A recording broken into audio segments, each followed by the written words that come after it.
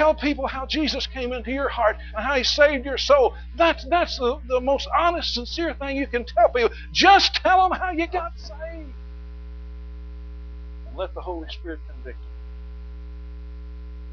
Let me ask you this morning. There may be somebody here today that's under conviction. I may not know it. Your husband may not know it. Your wife may not know it. Mom or dad may not know it. You see, God deals with every one of us personally. There may be someone here this morning that the Holy Spirit's been speaking to your heart, and you've covered that up, and you've not let anybody else see in there. But God sees in there, and you're under conviction, and you need to surrender to that conviction. You need to obey the voice of God in your heart. Otherwise, you harden your heart. Otherwise, you let Satan have... And you know what happens when you harden your heart? You let Satan have more of your life than he had before. Think about that for a moment. When you push God out, when the Lord wants to come in, you push Him out. You're opening a door bigger. You're opening that door wider and letting Satan have more of his way and more of his will in your life. That's dangerous, folks. You see, when people hear the gospel, and here's the gospel, simply this, that Jesus Christ is the Son of God. He died on the cross for our sins. He was buried 3 days and 3 nights, according to the Scripture, and He arose the 3rd day, according to the Scriptures. That's the gospel. You see, when you hear the gospel, you can no longer be in darkness. You have to do something.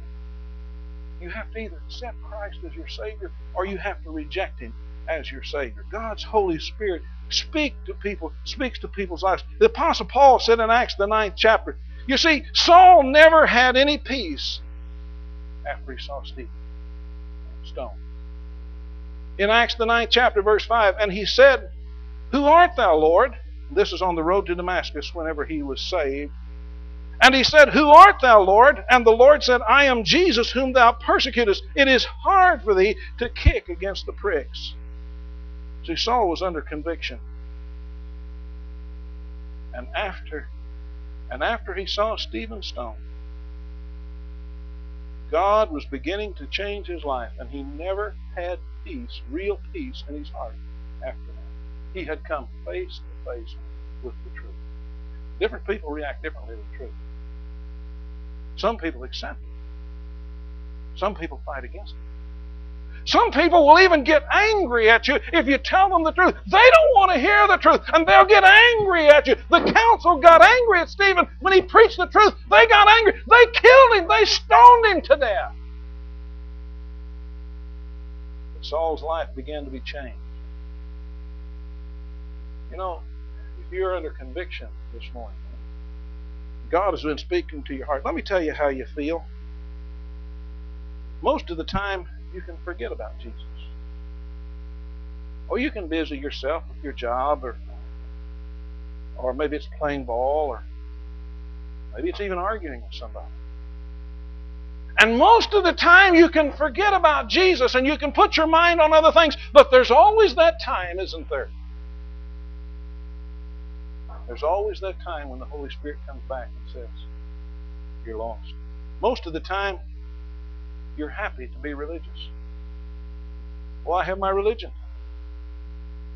I know what I believe, and nobody's going to change my mind, and nobody's going to tell me any different, and I know I'm right, and I'm happy now. Most of the time that works.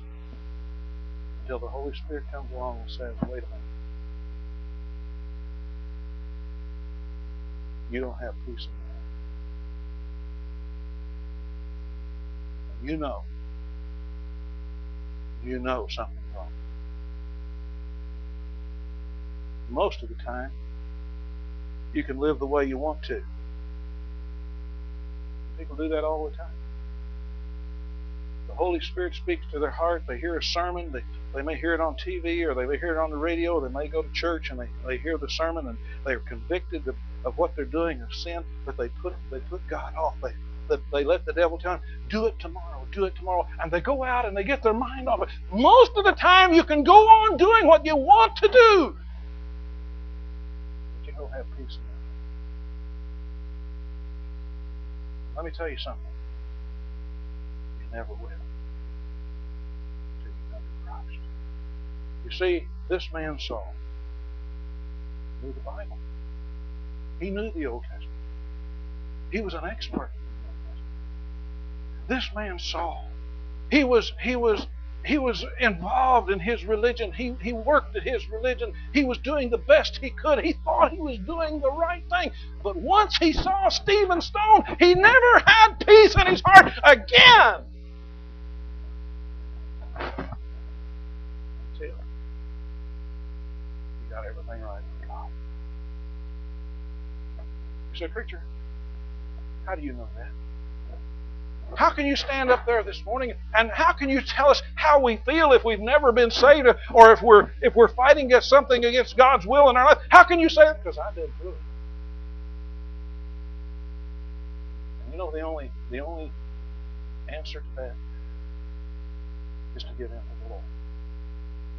And when you give in to the Lord, things change. God can change your life. I had a man in our church one time in southeast Missouri. I heard him give his testimony many times. He had a wonderful wife, 2 fine children. I didn't know him when he was unsaved,